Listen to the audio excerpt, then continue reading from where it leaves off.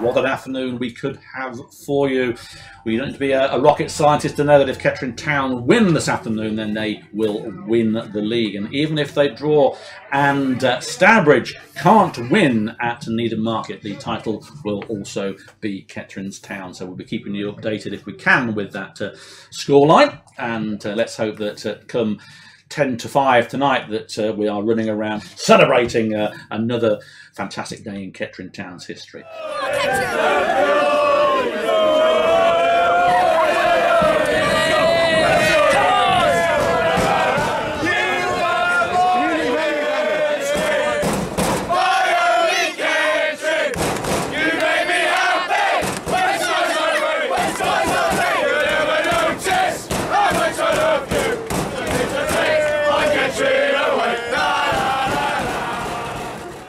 The Kettering Town team line up like this. In goal is number 1, Paul White, 5, Gary Storer, 6, Michael Richard, 7, Lyndon Meikle, 8, Aaron O'Connor, 9, Dan Holman, 11, Reese Honus, 12, Dion Kelly-Evans, 14, and in the side from last week, Marcus Kelly, 15, Declan Towers, and 19 is Craig Stanley. Your subs today are 2, James Brighton, 3, Ben Tosden, 4, Brett Solkin, 10, Ben Mills, and 18, Nathaniel Rowe Turner. It's Ash Carter with this free kick midway in the Alvechurch half, pumps it forward. There's Towers. Lloyd wins the header, and there's the new signing, and it goes for a corner. So corner about to become in then, taken by Tom Triton, and it comes in low, headed out. It's a goal! Unmarked, 1-0, just what the Poppies didn't want, and they are behind straight away here, and that has quietened down this massive Latimer Park crowd, and Paul White easily beaten there from a set piece, and it is a shock to the system. Storer lets the ball bounce, pumps the ball forward towards O'Connor. O'Connor's there, takes the touch. Got into the touch here, might try a shot, does, comes in low. Oh, and that's just pushed wide by Dan Crane. I thought it was going to creep in. Great strike from O'Connor. Honus turns, plays it to Kelly-Evans. Good football here from Kettering on the edge of the penalty area. Plays it to Honus inside the penalty area. Honus puts the ball, a handball, caught that, and that he caught it. An unbelievable decision by the referee not to give that, and the first contentious decision there against Kettering, and he puts it into play now. It's a poor corner though, and it goes only to Honus. Honus plays it back to no, he doesn't. He plays it back to Kelly on the edge. Kelly puts one in here. There's Towers. Towers in. Yes. Brilliant save. By Crane from Towers' header, he palms it down to O'Connor, who only had to touch the ball into the net, and somehow he put the ball over the bar. That should have been 1-1. So Marcus Kelly back on corner duty. He didn't play last week at Leiston due to a muscle spasm, but he's deemed fit enough to play it this afternoon. He's down here on our right hand side, puts the ball in, it loops their back post, headed out by Lloyd. There's Meikle, might try a long ranger, puts one in here. There's a Holman back flick, and that just goes wide of Crane's goal. Roberts, the signing from Hereford, he puts the ball back to the number 3 Foster. Here's Lloyd again, a shot comes in here. Paul White has to hit the ball over.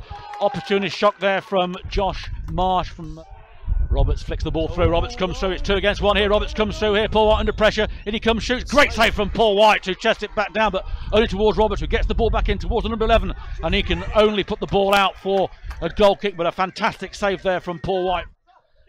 And Willits back with the ball again under pressure from Honus. He plays it back to Crane. Crane comes out, skews it, and that should go for that. Was an absolute unbelievable blooper there from the goalie.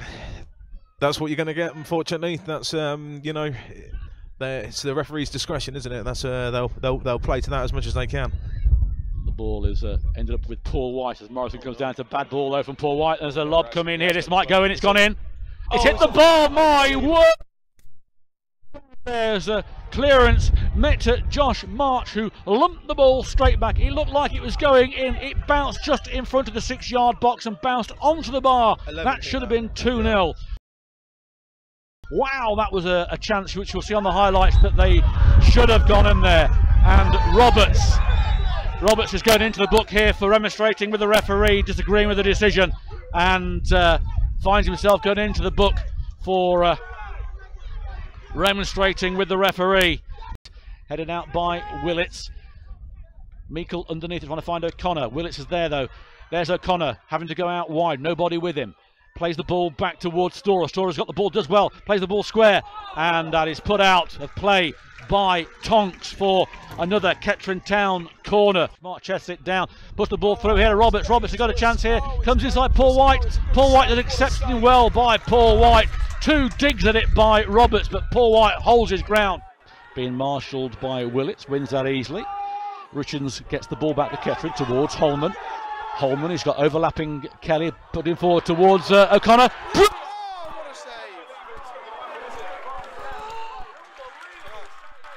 O'Connor, I thought it was a goal all the way, and wow, what a save from the keeper in purple, in pink, and a good start there for Kettering. Corner to be taken by Kelly.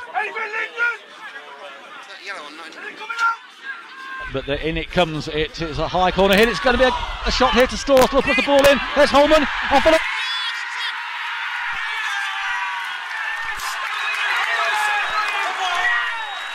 Yeah, It's a goal! well, congratulated, if so that's his first goal for the club, and Kettering are back in it. Stanley gets the goal that Kettering have waited for. What? Unbelievable, and all of a sudden the place has come alive. Which is good. And Meikle fires the ball away, but it's bounced back towards Lloyd. Lloyd turns, might try a shot, does a double shuffle, fires one in. It comes off. Here's Roberts, is in here. Paul White, and that just goes wide of the post. Storer then gets the ball, flicks it on towards Honus. Honus comes through, he's in here. Honus puts the ball in, he comes the wrong way. Oh! Brilliant save there again between the goalkeeper and an Alvechurch defender.